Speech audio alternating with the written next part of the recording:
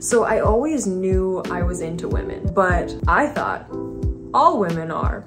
Duh. So it was in high school, my freshman year, and I was with a group of like maybe 6 other girls or something, and we're just in PE walking, doing laps around the track. So we're like playing like would you rather, right? One of the questions was, would you rather go down on a girl or drink your own piss? In my mind, I'm like, okay, this person doesn't know how to play this game. It's supposed to be 2 good things or 2 bad things, and it's supposed to be a hard decision to pick from.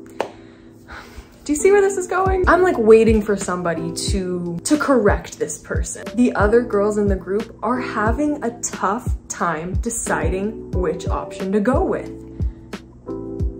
And then, you know, it occurred to me, wow, I like women in a different way than the rest of these girls are expressing they like women.